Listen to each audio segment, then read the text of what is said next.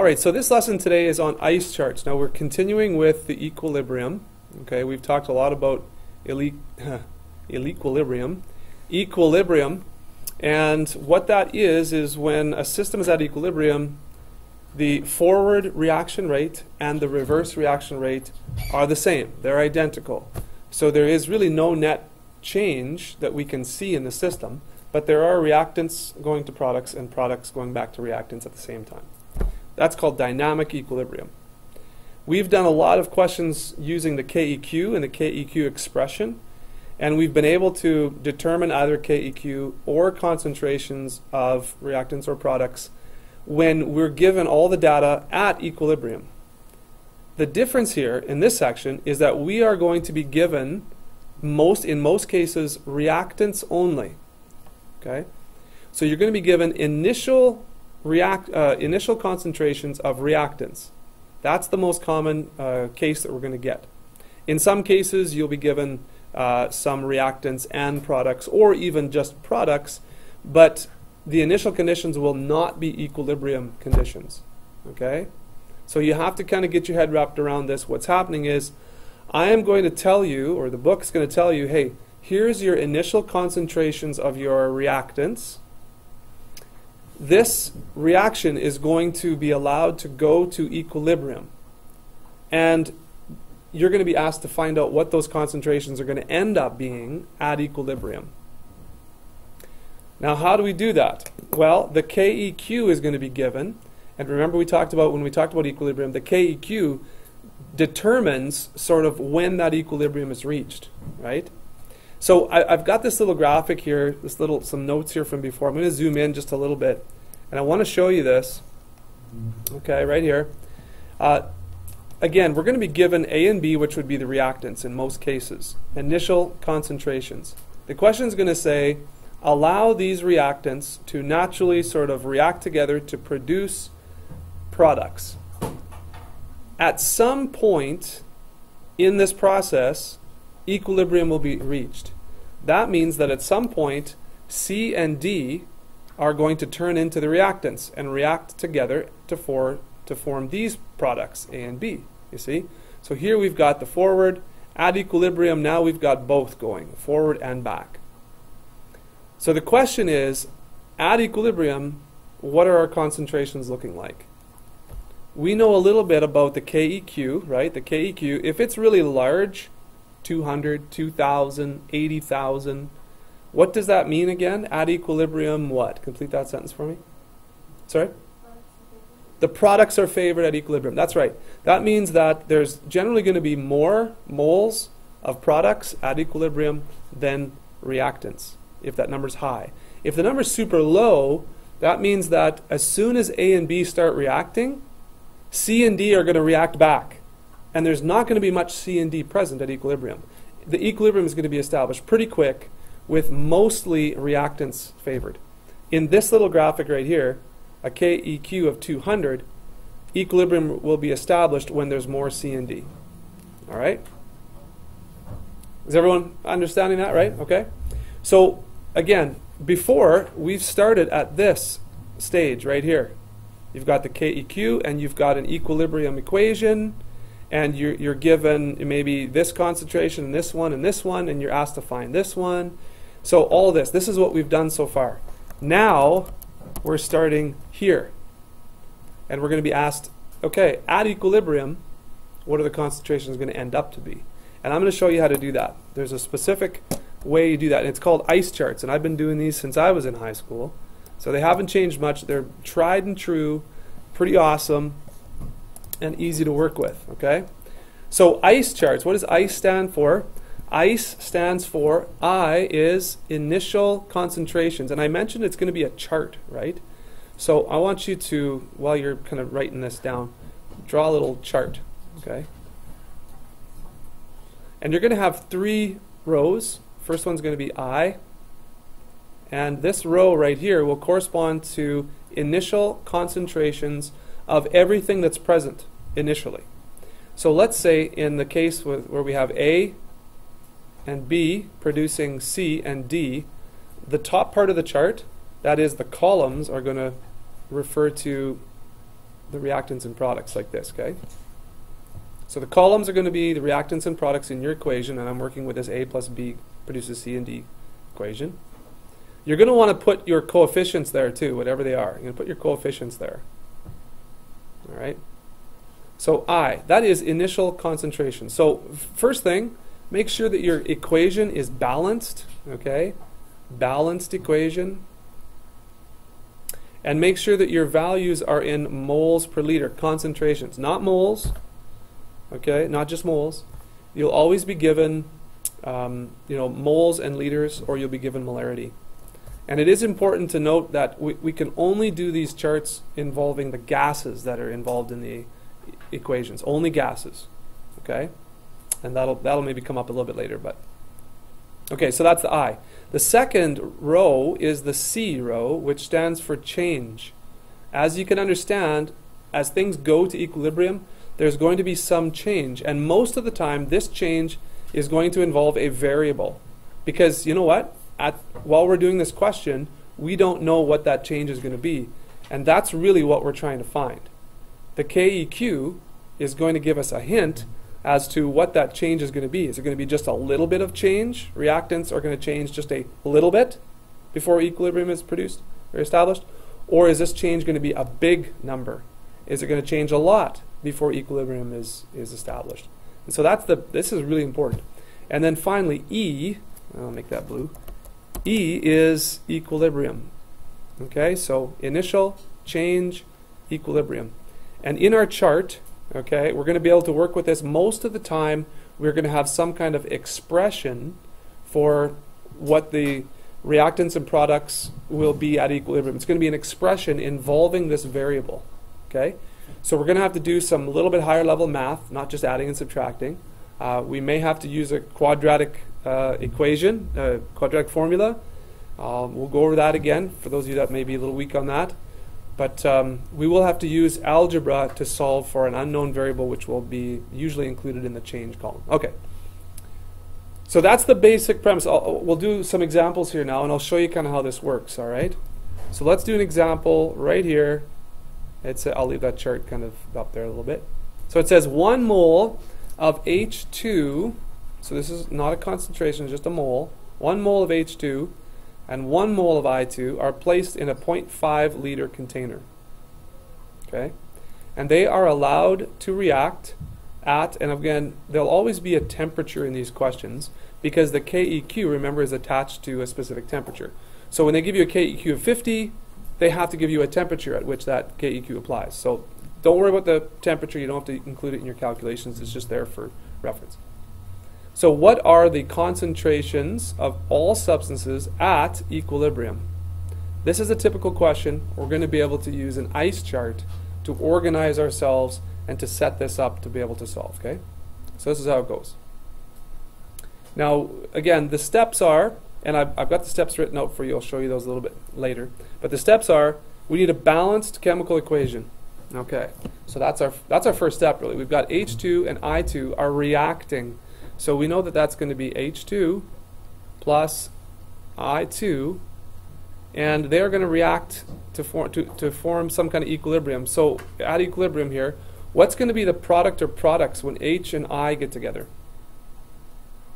You've seen this before, lads. What's your guess? Well, it's going to have something to do with H and something to do with I. So what's the properly written formula for hydrogen iodide? What is that going to be? Hydrogen forms a what ion? Plus. Are you guys just sleepy or forgetting this? +1, okay. Iodine forms a what ion? -1. So +1, -1. The properly written formula would just be HI.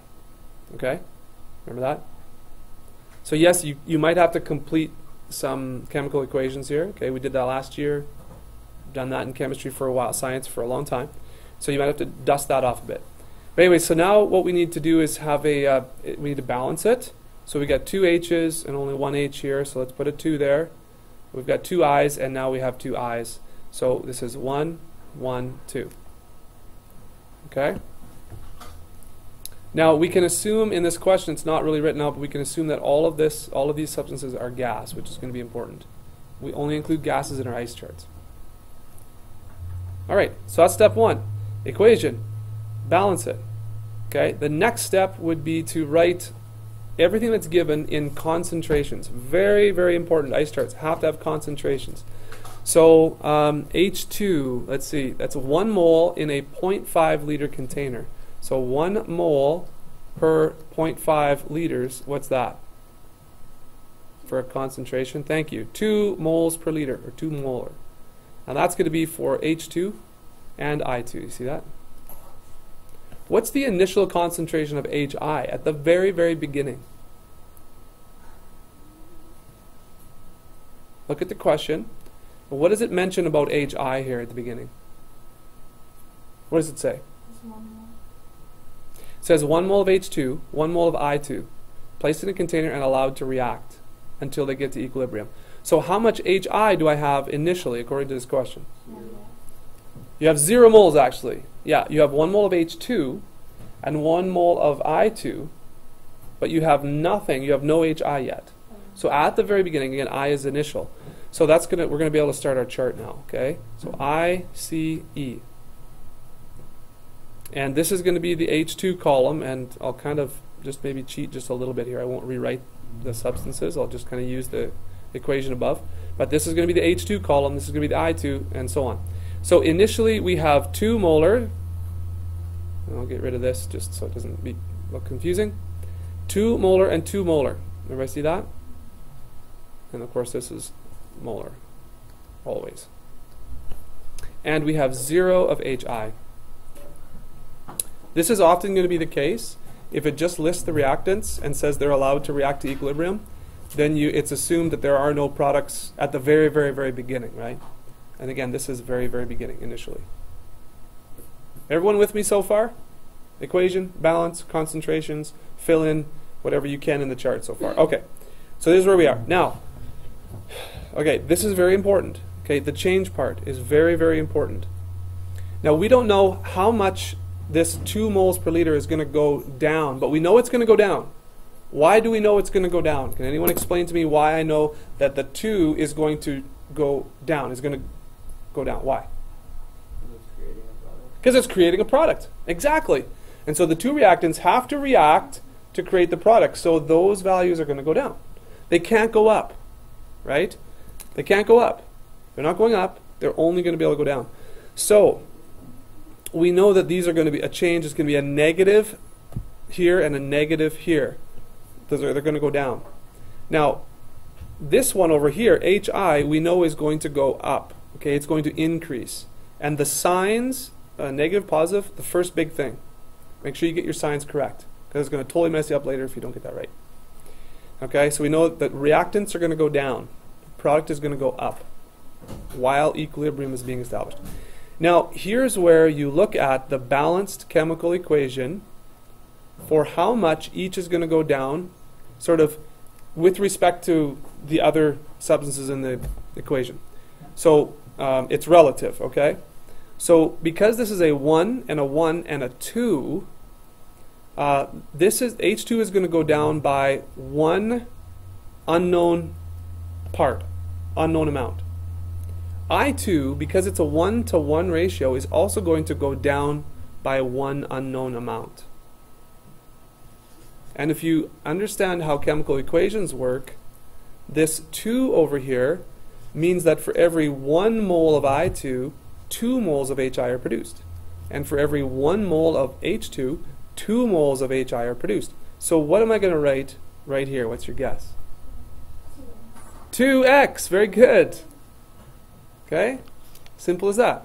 So you just take the coefficient and Yeah, it's exactly right. You just use the coefficient, because remember, this is all relative, right?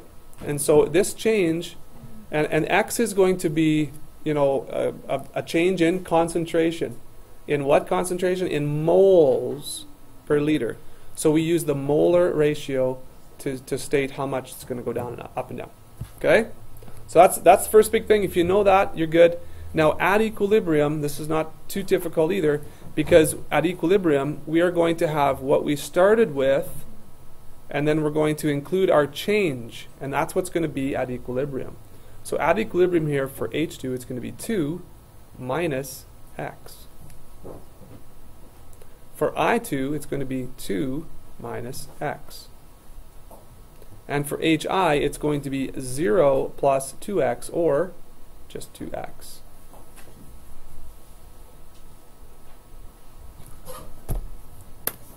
Okay, any questions so far?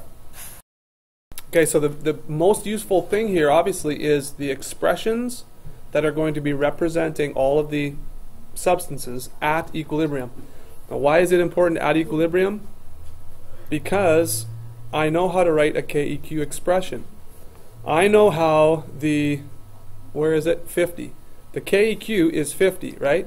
And I know how that KEQ relates to all of the substances here at equilibrium, because KEQ is an equilibrium constant.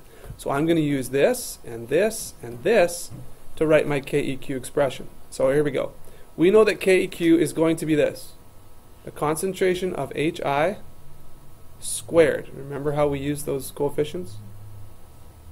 All over the product of the concentration of I2 times H2, and each to the power of 1.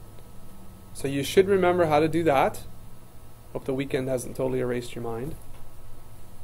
And now what we're going to do is going to be able to fill in this value, this one, and this one. And as you can tell, we'll be able to solve for x, which will be our change.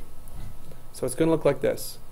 50 is going to equal HI concentration, let me put that back on the screen here, is the 2x. So this is 2x squared. The I2 is 2 minus x, and so is the HI.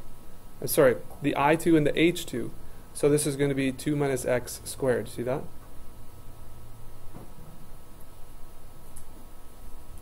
So now we solve for x. Sometimes you're going to get an equation that looks like this, and this is actually kind of nice when you have a squared on top and a squared underneath, because you don't have to expand all this out and do a quadratic equation here. You can actually go ahead and take the square root of both sides, and this is going to be super easy. So this is going to show up a lot. Okay. So the square root of 50, right? Root 50 is going to be 7.071. And then the square root of this side over here is just basically going to get rid of these squareds. So we're going to have 2x over 2 minus x. Alright, so once you do all the math there, you isolate for x. And again, you want the principal square roots. You don't need negatives, just positives. So you get x equals 1.559. That's what you should get. And so what you have to do is go back to the chart, and you have to ask yourself, okay, how does this x that I just found algebraically, how does that factor into what I'm looking for in the question? Right? And you should notice that this is going to help give us the concentrations at equilibrium, because here's equilibrium, for H2, I2, and HI. Okay? And so that's what you do next. You simply go, all right, H2, the concentration of H2 is going to be 2 minus, this is now x, right? And that's going to be your new concentration at equilibrium. The same for I2.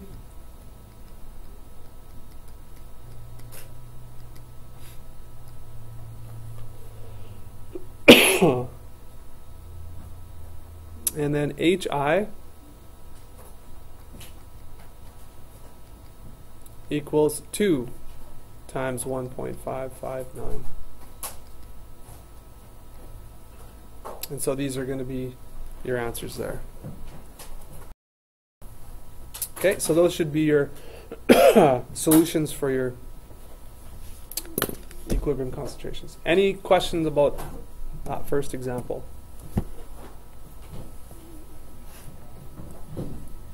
So quickly, here's the steps for these ICE questions. Like I mentioned, you want to make sure that all amounts that you're given in the question are in concentrations. That's very, very important.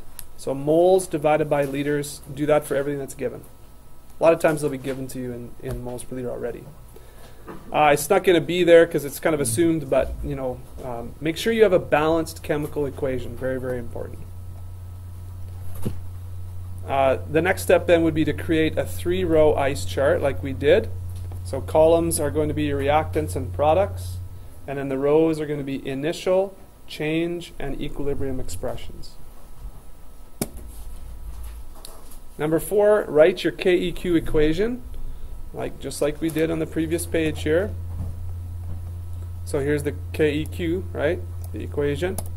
And you're going to want to fill everything in. Fill in the equilibrium expressions from the chart into the KEQ.